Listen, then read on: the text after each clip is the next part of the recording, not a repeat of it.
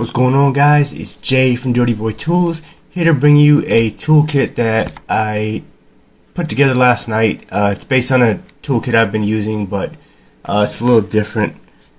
This is a small tool pouch by Mellow-Tough. This is the 5-pocket pouch. I've actually been using the 6-pocket pouch the past week or two, but the 5-pocket pouch seems like it has a little bit more room, believe it or not, for what I need. So this is basically what I'll have on me at work, carry it around. If things are going well, I won't use it, and I won't forget it by leaving it somewhere because it'll be attached and clipped to my belt.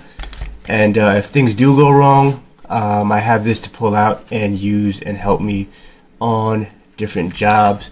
As you can see, a little bit of wiggle room with the pry bar if I move it upside down, but you know, they're pretty secure in there. Now if I start taking tools out and things shift around, things are probably going to fall out, but at least for the time being, while I can walk around and check things out, I can feel somewhat secure in knowing that these tools aren't going to come out until I pull them out. So let me get into it. This is my Knipex 150mm, also known as 6-inch pliers wrench. Goes up to what is that? A little more than an inch. Oh wait, I have a scale right here. Yeah, a little more, about an inch or so. A little more than that. Good for plumbing fittings. Good for small bolts. Good for pneumatic fittings, shark bites, sensor bolts. And, you know, a lot of uses from this tool. Very good quality pliers. I mean, everybody knows Knipex makes very good quality tools. This is my oiler pen. I forget the brand that this is. I have another video with it. Very good oiling pen. Just hit the dropper, oil comes out. I can oil up cylinders, air lines, gear, things like that. It works very well, and now I always have oil on me. I don't have to carry around those big oily dirty bottles. Milwaukee ink saw, you know, just your basic Sharpie functions. It's good to mark up things before you take things apart. This is a cheapy screwdriver, flathead here, Phillips head here. This is meant more for all type uses, poking reset buttons, and for, you know, small pry things.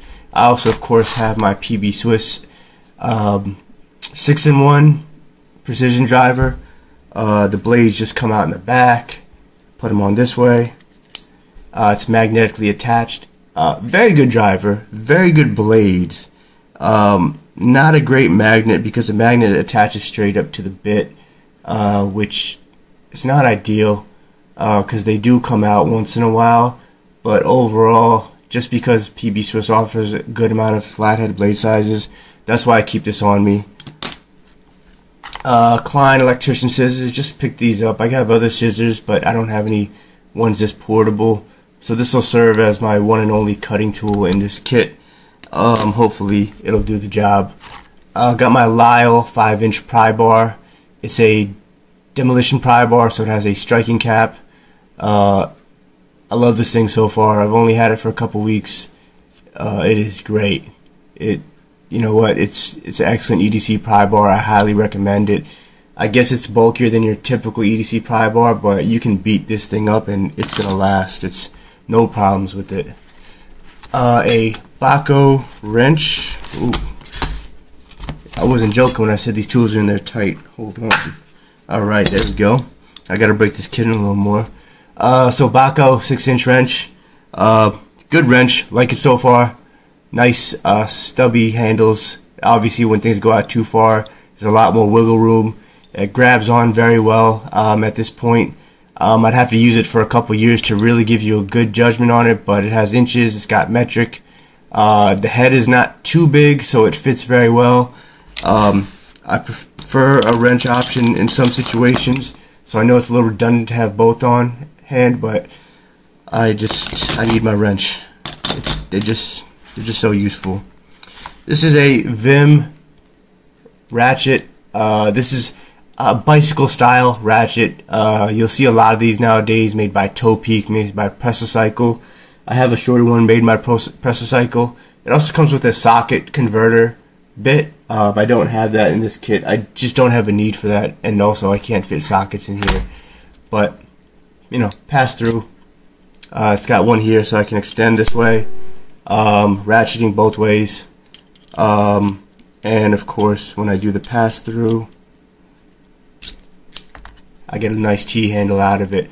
Very useful so far. I'm very impressed with this ratchet. I don't always treat it right, meaning sometimes I torque out bolts that I need a much bigger ratchet to do, but it works just fine. It hasn't broken on me yet, so I'm really happy with this one. It's by Vim.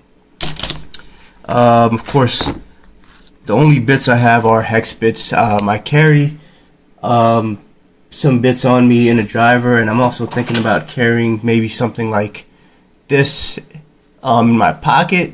It is a little bulky, but it's rubber, so it's comfortable. I'm still trying to figure out how to carry other bits on me, but really all I need is maybe Phillips number 1 and 2, and same thing with the flathead, just 2 flatheads, and that should be fine. But I got metric and standard hex bolts. You know, I depend on these. They work very well. Obviously an Allen wrench is better to have on me, but again, this is, you know, a very portable kit. Last thing I have on me, certainly not the least item, is my Knipex 200 millimeter twin grip pliers. They have the screw removal function. I've talked about screw removal functions before. Very useful in most situations. Obviously there are some situations where you're better off having, you know, a needle nose tip or a flat tip so you can grab better from here.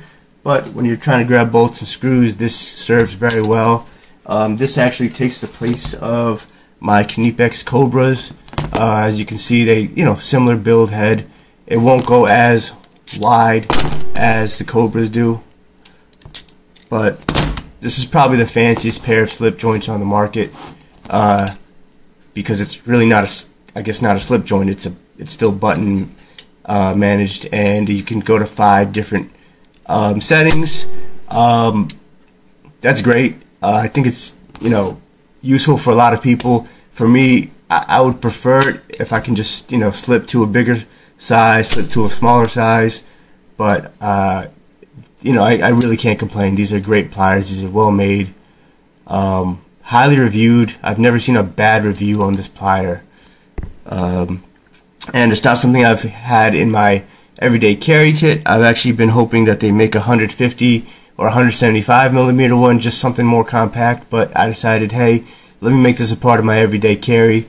It'll probably do me some good, and so far it's been helping. Nothing spectacular yet, but only time will tell. So that's pretty much what I have in my everyday carry kits. All these tools in here fitting into this nice little pocket-sized kit. It's, let's see here, 9 inches tall, 3 inches long. Of course, you can crush this in there. And in terms of width, I'm getting about the same, 3 inches. This loop is obviously intended for hammer carrying or bigger tool carrying.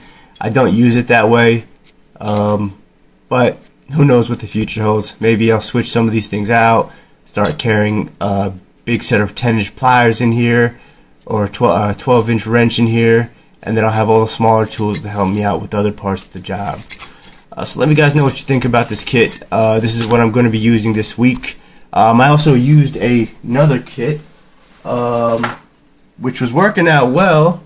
There's basically a lot of these tools with the Maxpedition. I'll go over that in another video. But because the Maxpedition doesn't clip onto my pocket, I decided to go with this. So let me know what you guys think in the comments, and if you have any suggestions based on the tools that you've seen and how it can improve, or different brands, anything like that.